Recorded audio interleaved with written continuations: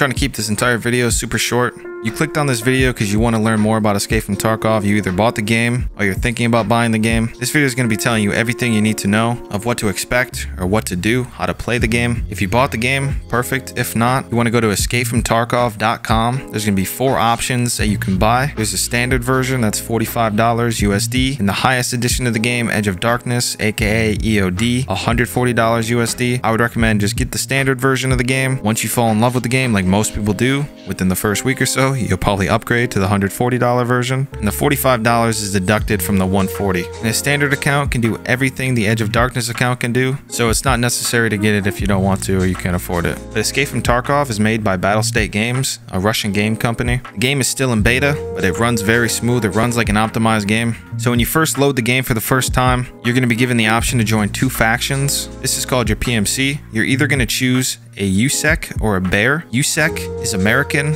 Bear is Russian. There's different voice lines in the game. It just depends if you want to hear English or Russian. Right now, there's really no difference. The only difference it makes in the game at this current time is there's a map called Lighthouse. There's rogues. They will aggro the bears instantly. The USECs can kind of roam around freely. Eventually, they'll start getting shot at once you're in a certain area. It's kind of hard to explain. I don't need to get much into detail. I don't want to confuse you guys. Basically, American, Russian, look at it that way, whichever one you want. You choose a face and a voice line that you guys want, and then you're set on your way to the main screen. So this right here is the main Escape from Tarkov screen. The first thing you want to familiarize yourself with is Scav and PMC. So we're going to click Escape from Tarkov. As you can see on the left, you have a Scav. On the right, you have a PMC. Basically, to break this down for you, Scav is essentially a free loadout where the game just gives you a random set of gear that you go in with. There will be other player Scavs and there will be NPC Scavs as well. These are your friends. You don't want to shoot them. There is a Scav reputation, so killing too many Scavs will be bad for you, especially later on. I'll get into that later. If you're a Scav and you see a PMC, you can kill a PMC. That actually helps you get more Scav rep. But getting into the game, I would recommend running Scav as much as you can. This will help you get better at the game, understand the movement, the settings, things like that, and it's very low risk since it's giving you a free loadout and you're not losing anything. But there is a Scav cooldown timer. It's like 15 to 20 minutes, I believe. So you're not going to be able to run this back to back to back to back constantly, but there are ways to decrease that timer. We'll get into that later. Then there's your PMC. This is your main character. This is your character that you're going to be leveling up, leveling skills with, doing tasks, quests, things like that. This is what actually matters. This is how you progress further into the game. Now, if we go back and go to the character, this right here is your gear tab. On the right side, as you can see, is your stash. This is where you store all of your stuff at. On the left side is where you have all your gear for your main PMC. I have an upgraded version of the game, so my stash size will be a lot bigger than yours most likely. On the left side here, we have different tabs. These kind of help organize your stash a little bit, help you locate things based on what the tab is. At the bottom, you can automatically sort your stash. This will kind of make your stash a little bit neater. Then on the left side, this again, like I said, is where you gear up. Everything you put onto these slots is what you're going to be taking into raid to help you fight and kill other players, scavs, things like that. At the bottom left, you can see that there is a weight system. So if I took off this gun right here, you can see that I'm now 19 kilograms, where when I have it on, I'm 24. That yellow is indicating that I'm overweight. So the more weight that you have on your body, the less stamina you'll have, the less endurance you'll have. You won't be able to run as far, things like that. Now, over time, you could passively level this stuff, where you could carry more weight, have more strength, endurance. We'll get into that soon. So this 440 right here is actually your health. So if we go to the health tab, we can see that we have a total of 440 HP divided between all of our limbs. We'll come back to this very soon. Down here is your water consumption and your energy. So running a lot, doing a lot of actions, jumping, things like that. If you get shot, there's different things that can cause your food and hunger to go down. It's a good idea to bring in some water or food with you into raid. You could also find food and water in raid as well. But this right here is your secured container. The default game, you'll start with a 2x2. It's called an alpha container. I have the highest edition of the game, so this is what you get, a gamma container. So if I was to go into raid with my PMC with all this gear on, if I died, I would lose every single thing in all these slots. Besides your knife, you never lose your knife, things that are in that slot. And the same thing with items in your gamma container. So there are keys in this game. There's a variety of different maps. and there's a lot of rooms with a lot of good loot. Some have quest items locked behind them, so you have to find keys in raid or buy them from a trader or buy them on the flea market. So of course you don't want to lose your keys every time you go into raid and die. So that's something that you'd put in your gamma container here. You'd put your keys. I have heals right here. We'll get into heals very soon. But basically I always put my keys and my heals in my gamma. That way if I die, I don't have to replenish my heals every time I go back into raid. Now up top left here is an overall tab.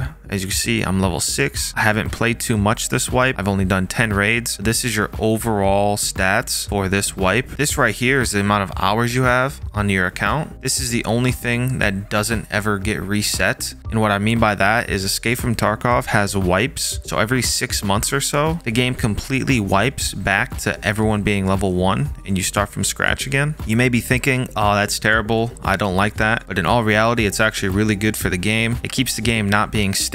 Also, you're watching this video because you're a newer player or trying to get into the game. If you were to get into the game right now and everybody's wearing the best armor, using the best guns, using the best ammo, you'd be going in not knowing what you're doing and you would never be able to get a good start. You'd always be getting killed by the best players. So this kind of allows everyone to start from the same level, and that's generally when you see the most amount of population and player base on the game active at once. It's a lot of fun on wipe days, and you'll know when there's a wipe coming up. They kind of hint at it, and there's usually a week of events right before the wipe. So this overall tab resets every single wipe other than besides your total hours played. And this right here are your statistics. Fun little stats that you can see. It's very in-depth. Could be a little bit better, but for the most part provides a lot more than most games do. Now if we go back to the health, as you can see in Escape from Tarkov, if you were to get shot in the leg, there is a good chance that you get a fracture, which means you'll start limping. So you might need to use a splint to heal your fractured leg. Also, if your leg gets half shot out and it's 35 out of 65, you're actually able to heal that back up. There's bleeding mechanics. You can bleed to death. It doesn't happen instantly. It happens over a long period of time. For the most time, it depends how much you got shot. But this is one of my favorite things about this game. Most games, it's just you get shot and it's just a general heal. But this, getting shot in certain locations, you're able to actually heal your stuff back up. So I'll show you some heals that are in the game. For example, this right here is an AI2. Most people will just call this cheese because it looks like a slice of cheese. This gives you a total of 100 HP, but as you can see, it doesn't stop bleeding.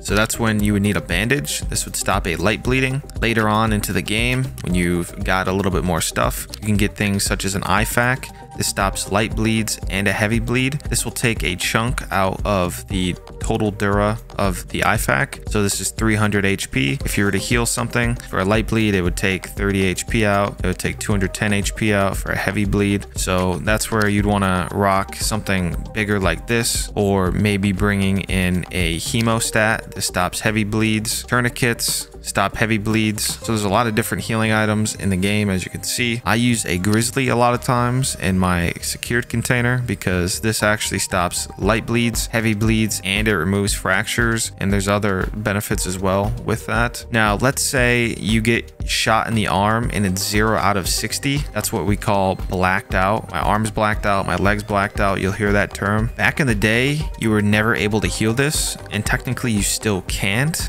but they have made these two items called a CMS kit and a Serve 12. If any of your limbs other than your head and your thorax, you can't fix these if they're blacked out, but any of these other bottom ones, if these get blacked out, you could actually restore these limbs. They won't be full HP, so it won't be 60 out of 60 ever again, but if you were to use a CMS, this would probably bring this down to half, maybe actually a little less than half, so it would be 1 out of 15. Then you'd be able to heal that arm back up to 15 HP. If you were to use the Serve 12, it restores it a little bit better, so you might be able to get this arm back to like 30, 45, a total max HP like that. So that's what these two kits are meant for. So these right here are your skills. Most of the time you're going to be passively leveling these. You can target farm these essentially. So if you wanted to level your strength up, you could target that and specifically level that, but for the most part you're just going to be leveling these up passively as you play. And as a new player, I wouldn't focus anything about this, just kind of play the game, and over time these will automatically be leveling up. Later on, when you know what you're doing and you want to specifically farm one of these to level up, you can go on the wiki and they'll give you an explanation on how to level these. For example, endurance, you level endurance up by running underweight, and you level your strength up by being overweight. And then they give you a whole bunch of different perks, as you could read by just these little squares above the actual stat. But that's basically the skills tab. Maps, nobody uses maps in this game, not the in-game maps. At least they're useless. I'll link down a link in the description of what maps I use. Most of them are interactive, very user-friendly. These will help you with your tasks, locating extracts, loot spots, and other hot points like that. We'll get into that later. And this right here is your tasks. So there's traders in the game and they'll give you tasks that you need to complete. This is just one way of being able to locate and see these tasks. Otherwise, we go back to the main menu and go to trading. These are all the main traders right here. If we just go to Prapper, for example, you can buy from these traders. So there's two ways of kind of obtaining things from traders. One is purchasing them with currency. Not all the traders use the same currency, but for the most part, you can purchase rubles, which is the main currency with all the traders. And then another option is bartering. So in raid, you can find this horse and this D-cleaner, and you can trade that for this gun. There's a lot of different barter trades like that. So for example, we have this gun right here that we could buy with rubles. Then we have this gun right here that we would have to barter. We would need 2 MP133 shotguns and you'd be able to trade it. Also, there's a sell tab, so you can go through and sell your different items. Each traders will accept different things and they may give you more value for certain items over other traders. That will just come with playing the game and experience. And then this right here is the tasks. You really want to focus these. This is what levels you up the fastest. Accept the task. And there is a wiki that I'll link down below in the description that will in depth tell you everything you need to do instead of having to read this and kind of being confused on what they're trying to tell you to do. This right here is an easy task. So this is super straightforward. I need to kill just 5 scavs all over any map. And then I need to obtain 2 of these shotguns. Then you'll be able to come trade it in. Boom, you're good to go. All of my traders are level 1. As I said, I haven't played too much this wipe, but the max level that you can get on every single trader is level 4. Besides Fence will always be level 1. You're almost never going to trade with him. He's a scammer pretty much. Everything he sells is overpriced, and then you're never going to get any tasks with him either. Well, that's not true. There's an item at the end of the game called Kappa, and once you complete every single task in the game, he'll give you a task. You have to find every single streamer item in the game and turn it into him, and he'll give you the biggest size container, secure container in the game. It's called a Kappa container. Other than that, you don't really ever want to buy or sell from him. But to level these up,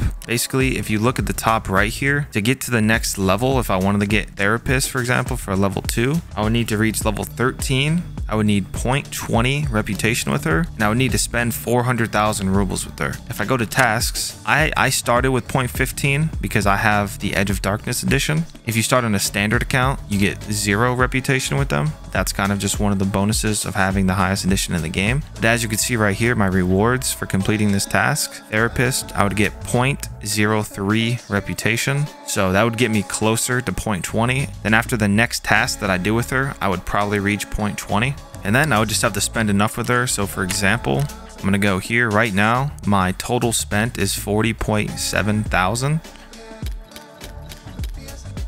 Notice that it's 40K. It's now up to 57K. So you basically just need to sell enough to get to 400,000. Also, just buying stuff from her works exactly the same. I'll buy 5 of these, 42,000. That's 57,000. Went to 100K. So just doing transactions with any of the traders will get that money up. As you can see, we just went from 40K to 100K like it was nothing. I can sell all this stuff, and as you play longer, as you can see, I can make hundreds of thousands of rubles right now with a lot of these items in my stash. So getting this up is not a problem. And also the last thing is sometimes when you're buying ammo, I can't show you right now because I'm not leveled up, but there is a global limit. A lot of ammos and things like that later into the game, there's a global limit. So they might only stock, say, 100,000 rounds, and then everyone collectively also purchasing them. As those get bought within this timer right here, this resets every, like, I think 2 hours, 3 hours, something like that. Once that limit of supply is completely purchased up, you can't purchase it again until this timer runs all the way down and resets again. So be aware of global restocks and limits and stuff like that. Then once you hit level 15, you'll be able to unlock the flea market. This is where other players like you will list their items for sale. but you're only allowed to sell found in raid items. So for example, this magazine right here is found in raid. I know because there's a little check mark.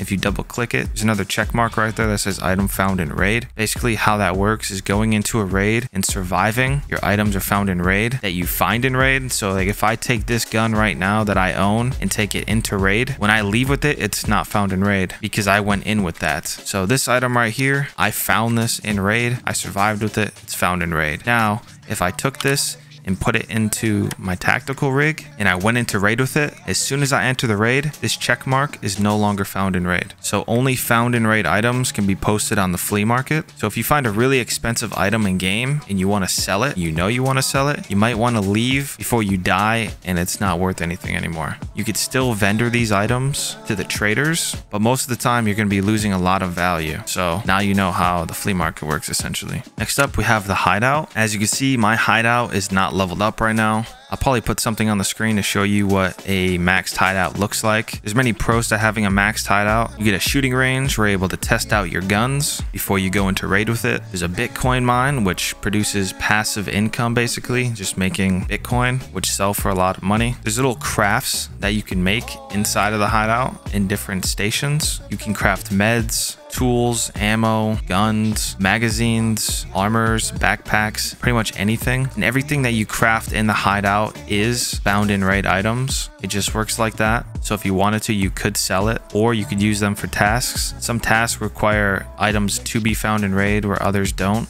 Leveling up your intelligence center will actually decrease your scav timer. So if you're someone that loves playing scav a lot, leveling up your intelligence center might be something you might want to do. As I said, it reduces the time on scav. So now I kind of want to show you guys how kitting up works. You can control left click and alt left click to put on and off items. So to put on items, it's alt left click, and then to take off is control left click. Now obviously there's armors that are better than other armors. For example, this right here is a trooper. Armor points is 85, so that's basically the Dura that you have. They protect different areas, and the armor class is different as well. And most armors, most of the time, will change and decrease your movement speed, your turning speed, ergonomics, all of that. Different armors are made out of different materials. You may think, why does that matter? It does because it depends how much Dura gets taken when you're getting shot. Also, when you're repairing armor, there is a repairability function in this game. Certain armors, if they get shot up too much, it costs way too much to repair. A lot of times it's just worth just getting rid of. An armor of that, for example, is a gazelle. It's made out of like ceramic or something weird like that, and it just doesn't repair well. So this is a level 4 armor class. This is a level 3 armor class. This is a level 2 armor class. As you see, all different armor points. This packer right here covers your thorax and your stomach. This covers your thorax and your stomach, and this covers just your thorax. So if you go to the health, you can kind of see what your thorax is, what your stomach is. It's kind of complicated. I don't want to confuse you guys. I don't want to get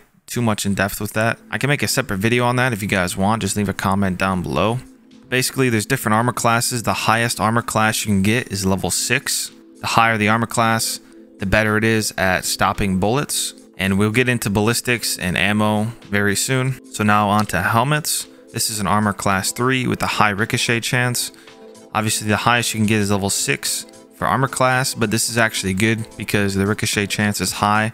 That's pretty much all you're looking for. You want to be careful with what helmet you get. Not that it's too big of a deal, but this helmet right here actually covers your ears, but not all helmets will cover your ears. So for example, this right here, you can tell a big difference. This covers your ear, this doesn't. So sometimes getting shot right here is a big game changer, you know? But they do make some attachments like this side armor to put onto your helmet. As you see, these have mounts. There are night vision, so you could put a night vision mount on both of these helmets. Not all helmets are going to have that. Now there's headphones in this game. This kind of helps picking up footsteps and different sounds. This is something that's like, again, it's a whole separate video. It's kind of complicated. I don't want to confuse you guys, but the point is there are headsets. There's a whole variety. As you can see, I have right here alone just quite a different amount, you know? Getting down to it also is personal preference a lot of the times. Some people will only wear Comtacs. Some people are only wear razors. Some people only wear sword-ins. Personal preference, you kind of have to just wear it and figure out what you like. Some headphones bring out the bass in the audio. Some are more treble, midtones, things like that. So you kind of have to mess around and experience it for yourself. But some helmets you can wear headphones with, such as these. But these headphones I can't because I'm wearing this ear attachment. Now that I took it off, I could wear that.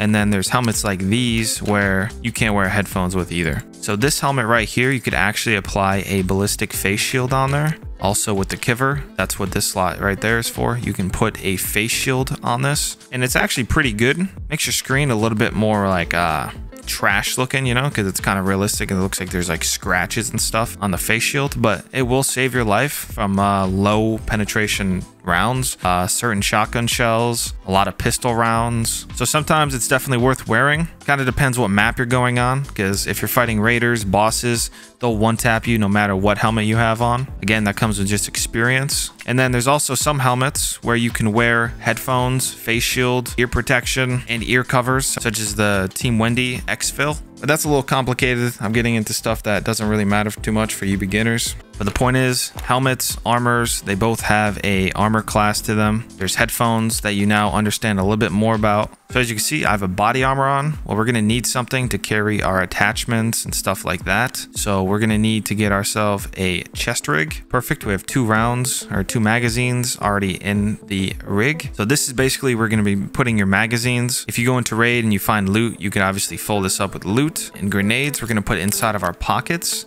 If you had your magazines and your grenades in your backpack, if you went to reload, it doesn't reload because it's in your backpack. If you went to throw a grenade, it's not going to throw a grenade because it's not in your pockets. You could put grenades in your chest rig or in your pockets, and they cannot be in your backpack. They won't work like that. So make sure that your grenades are always in your pockets or your rig, and that your magazines are also in your pockets or your rig. For example, in SVD, you can put this in your pockets because it's a smaller magazine. If you're using a gun such as an SKS, I don't know if this is the actual ammo type, but you would basically put the ammo in your pockets. Yeah, it's not the same ammo type, but you'd put the ammo in your pockets, and then when you reload it, it would just pull like the rounds from your pockets into the gun automatically. It would top feed them, because you can do that with the SKS. You can top feed that gun. Hopefully that made sense. You understand that? So now with ammo, there's a lot of stats for ammo as well. Now I don't have the flea market unlocked on this account,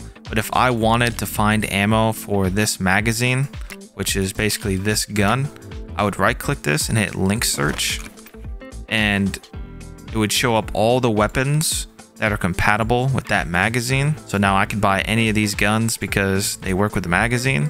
And then here's all the ammo that is also compatible with the magazine. So I don't have all these unlocked, but I'll leave a ballistics chart down below in the description, and you guys can see what the best ammo is ranked in each category caliber. Some ammo like this will reduce the recoil in your gun, allowing you to be more accurate, but some rounds may have more heat buildup, which may have a chance to make your gun jam. That is a thing in this game. Some rounds may be high in flesh damage, but not in penetration, whereas other rounds are high in penetration, being able to shoot through those level 6 armor classes. But then if you shoot somebody in the body, the flesh damage just isn't as good. So trying to find that balance, or depending on what you're looking for, depending on what map you're doing, what kind of raid you're trying to do, if you're killing raiders, if you're killing bosses, if you're killing players on labs, which is the best map in the game, where everyone takes in the best loot and armors and guns, stuff like that. Or if you're just casually playing, doing a quest, you don't really care, you're just bringing something that can kill people, you'll understand as you play.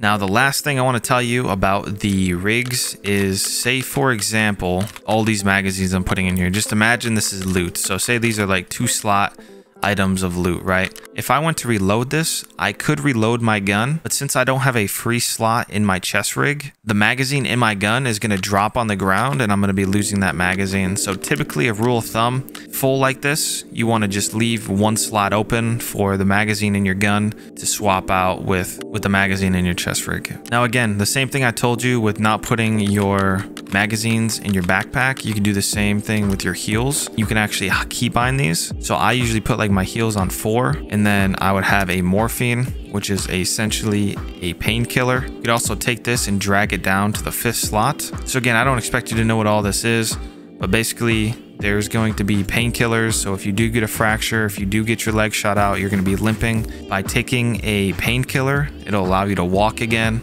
But a lot of times I like to put a Salua in my chest rig, a morphine or a Propital in my pocket, and use that 4 or 5. And then you could put splints in there. You could put whatever med items you want. You know, I have my setup down here. I have a certain way of running the things I want to do. But if you're running, instead of having to open up your inventory and then right click to use, or having to use this, you could be running, press 4, heal, and keep moving to a safer spot while you're getting shot in the back or whatever. Now, the thing in Escape from Tarkov that is really nice is you can completely customize your gun unlike any other game you've played before. I almost guarantee it. There's thousands of attachments. This right here is basically how I customize this. Tons and tons of different rails, mounts, foregrips, pistol grips, stocks, optics, sights, flashlights, rails, barrels, handguards, everything. Multiple different magazines for each gun, different uppers and lower receivers, different gas blocks, all of that. You can really get in depth with all this stuff. You just pull it off and you can replace it. This right here is red, which just means the gun is not able to be, it's not functionable because it's missing the handguard, of course. But you could right click this if you wanted to and you could disassemble. So again, I literally have the lower receiver and the upper receiver now, and you can literally build this gun from scratch. All the attachments went up here, so that's something really cool in this game that you can do. Then you could also edit presets, save them, really get into depth with them. And for those gun enthusiasts, it's very fun and entertaining. When it comes to grenades, there's a lot of different grenades as well. I have a video that you can watch. I'll link that down below. It covers all the grenades. There's different fuse times, explosion radius, shrapnel count, all that stuff. This looks like a typical kit that I would rock. I have my helmet, I have my armor, a gun. I got 2 magazines. Typically what I would do is I would bring like 2 or 3, and then you just take the spare ammo and you could put it in your pouch. So like if you go through all these mags mid-raid, you can pack a mag and basically replenish your magazine. How you set up your secure container is completely up to you, and I'd be ready to go into raid now. Also, before we get into that, I do want to show you though, instead of rocking a body armor and a chest rig like that, they do make tactical rigs that are armored. So this right here is an AVS rig. So instead of wearing body armor, you can't wear body armor and an armored chest rig at the same time. So you could either wear body armor with a tactical rig, or you just wear a tactical rig that has plates in them, which is got, you know what I mean, it's got armor in them. It's a level 4 armor class, 70 Dura. It's got a lot of slots, which are nice. So you can kind of choose whether you want to do the armor and the rig or just the armored rig. Now it's time to get into raid. We're gonna go to Escape from Tarkov, PMC. That's what we want to level up. And we're gonna pick the map.